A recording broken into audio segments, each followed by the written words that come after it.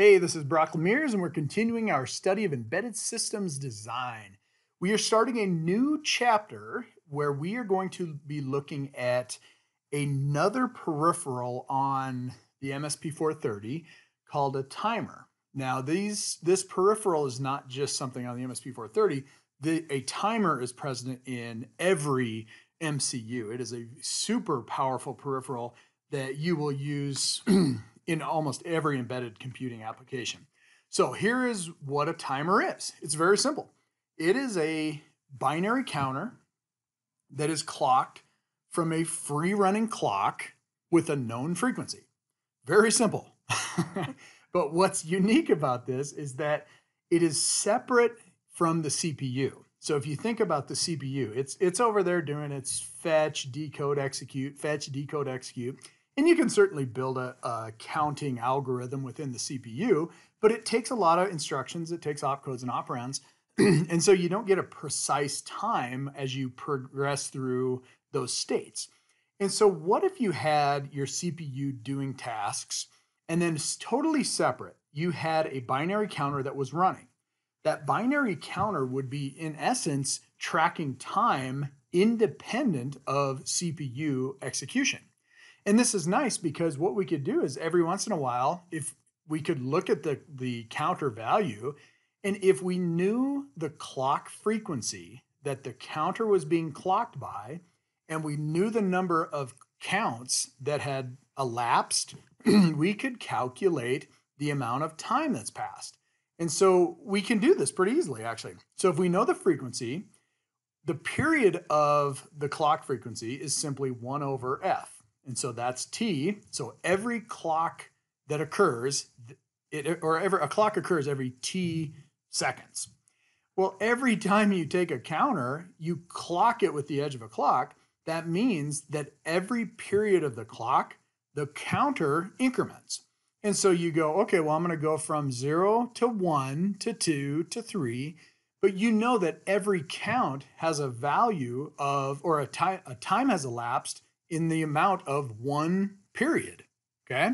So that's pretty easy. That's pretty awesome because if you just take the number of counts that have occurred and you multiply it by the period, you can figure out the total amount of time. So for example, if you started at 0 and you counted up, or well, let's do this one. If you started at some number like 2 and then you went out and looked at the counter and it said, oh, I'm 2, and then you went and did something else and you came back and it was FFFE, you could just take the difference between those count values and say, I'm going to multiply that by the period of the clock, and that will tell me the real time that has elapsed. And what's cool about it is that since it's separate, you know that this counter is not getting interrupted by anybody. It's free running. You can also, if on a granular level, you could actually count how many times the counter has done what we call overflowed, which means if you had like a 16-bit counter, it's going to start at 0000 and it's going to go up to FFFF, and then it's going to roll back over to 0000 and start counting again. So you could actually maybe have like a flag or something where every time it rolled from FFFF back to 0, it would alert you. And you could know that by the number of bits in the counter that the amount of time between the starting value and the overflow value was finite.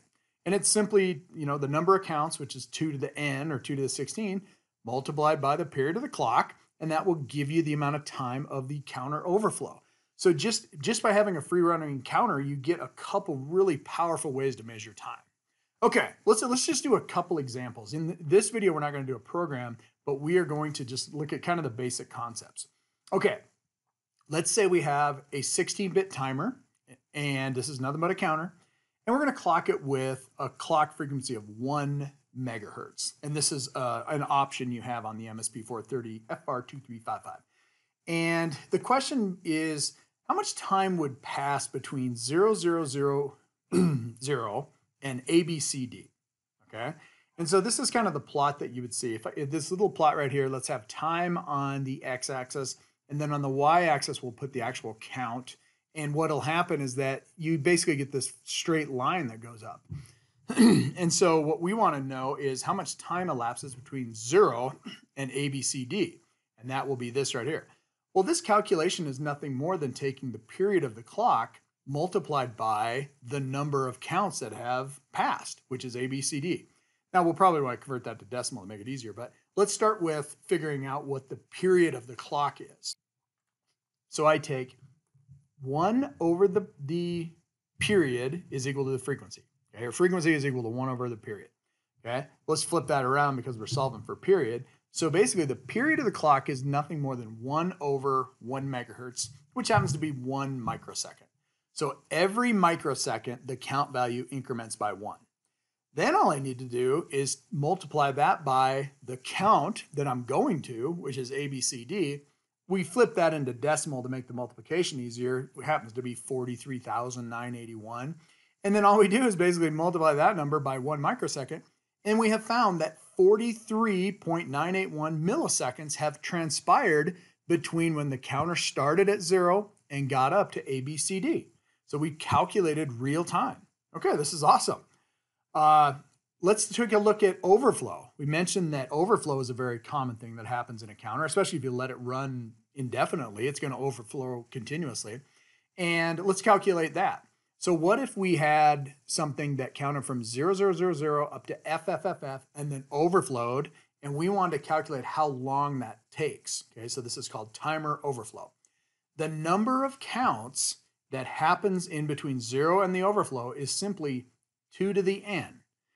N is the number of bits in the counter.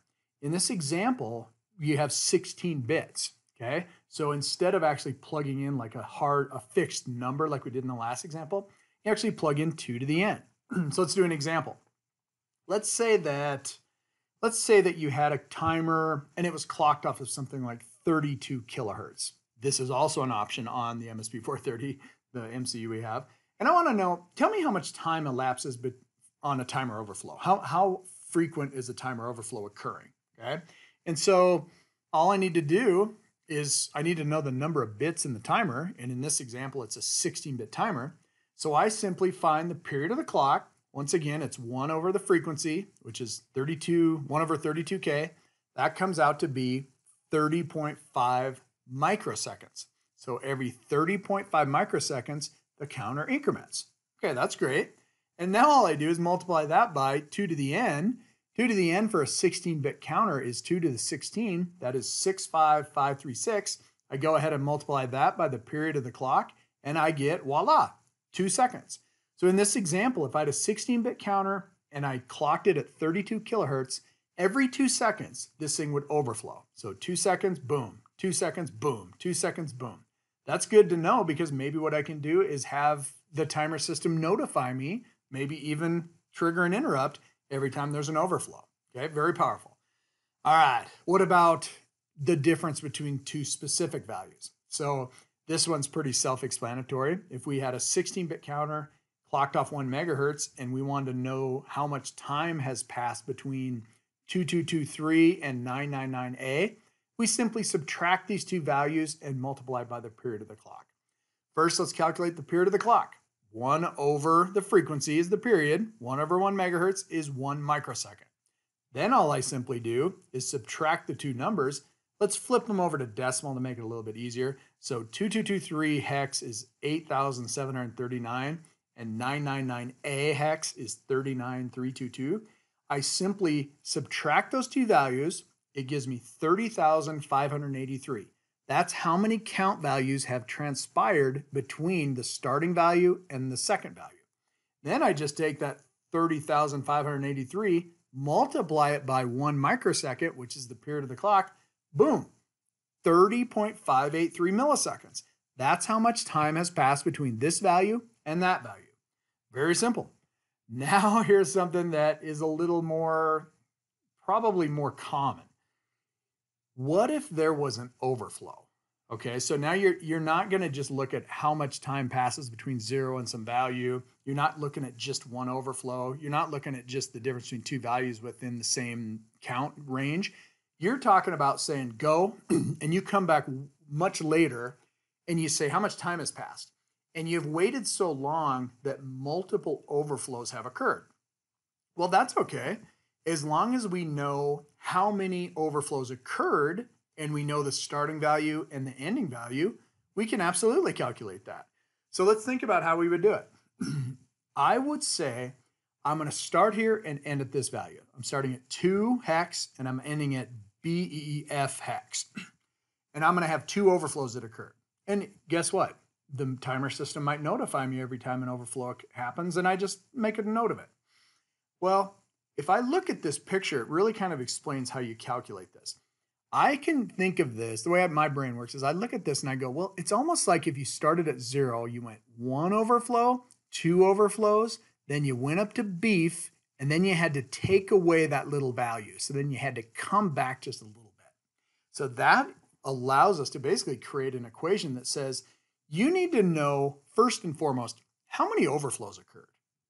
Okay, it's a number of overflows. And then what you're going to do is multiply that by 2 to the n, because each one of these is going to be the number of counts. Just because we had an overflow, that only gives us information if we can convert that to time. So each overflow is converted back to time by multiplying by 2 to the n. That gives us a number of counts. Then we multiply that by the clock period. But for right now, let's pull the clock period out front and say, okay, I've had at least the number of overflows times 2 to the n. In this example, it'd be 2 overflows. And then I'm going to add this value in here to take us from basically if I went 0 to overflow, 0 to overflow, and then I went up to that value. So that's where I add value to. And then I just need to come back a little bit and subtract off the starting value. So I go ahead and subtract that off, multiply the total number of counts that occurred by the clock period, and boom, I got it.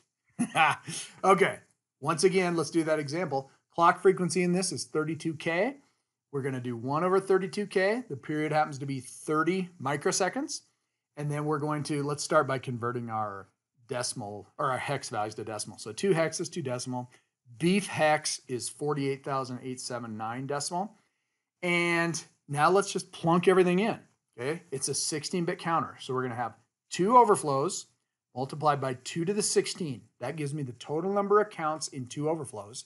I'm going to go ahead and add the value number 2, which is, beef, which was 48,879. That gets me all the way from 0 to overflows and then my last value. And then we got to subtract off the starting value, so the -2. That is the whole number of counts that happened in this situation. Multiply that by the period of the clock, which is 30 microseconds, and voila, you got 5.491 seconds. So just by knowing the starting value, ending value, and how many overflows occurred, I can now track time across a long, long stretch of time, as long as I track the number of overflows. Okay, so this is pretty powerful. That is all a timer is. It's simply a binary counter, and we calculate how much time has passed if we know the number of counts that have transpired and the clock frequency. We multiply them together, and we have the real time that is occurring separate from the CPU. All right, that's it. As always, remember, support my channel by subscribing, and see ya.